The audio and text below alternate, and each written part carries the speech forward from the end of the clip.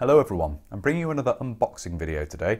We haven't actually had an unboxing video on the channel for a little while now, and what we're looking at here are some recently arrived Dutch items, and these are once again courtesy of Kevin Mills. He found me a pair of boots and there are some other bits and pieces as well, so thank you very much indeed Kevin for that, and we'll have a look at what's arrived now. So here we have the interesting looking box of tricks which have arrived from the Netherlands. I'll put this to one side and we can have a look at the various bits and pieces in a bit more detail. So the first thing to have a look at here is this set of straps. Now these are carrying straps for the respirator haversack or gas mask bag, and these are of course of Canadian design but used by the Netherlands Army as well. If we have a look at this here, you've got the shoulder strap. You can get these untangled from around themselves. There we go. You've got the shoulder strap coming up there and then the waist strap and hook here.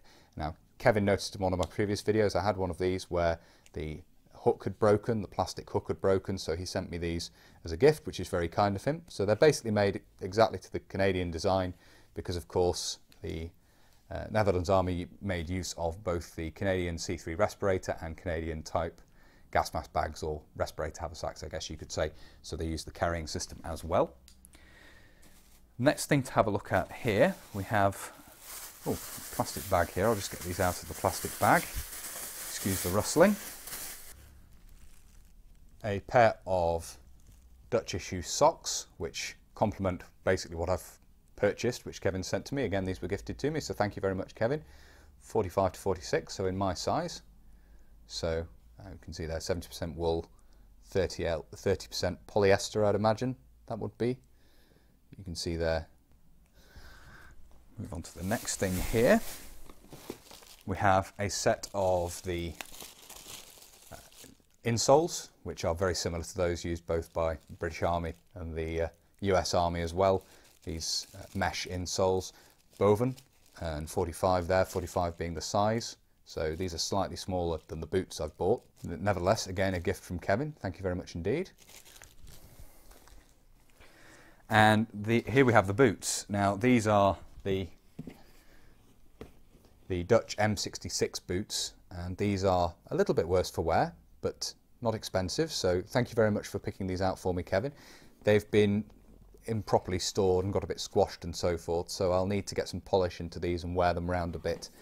There is a bit of wear on the soles, as you can see, but they're nevertheless not in bad condition, and I'd like to, as I say, soften these up a bit, improve them, deal with the metal work a little bit, perhaps try and get that sorted out, get some cure rust on the metal components there and clean up the leather.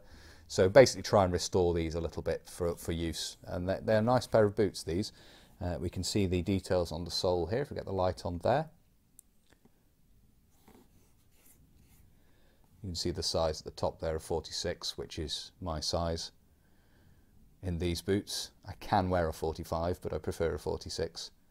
So wearing these around a bit, get some polish into them, and as I say, deal with the metal work, get some cure rust on that, return it to black, or clean them up with a very small wire brush I have, get the leather cleaned up as well, and then get some cure rust on them to stop them rusting any further.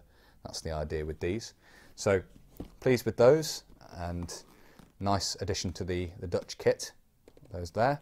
Might replace the laces as well, possibly, given these have got stained with rust as well, or at least take them out and give them a clean. So it'd be nice, it'd be enjoyable basically trying to bring these back and restore them a little bit.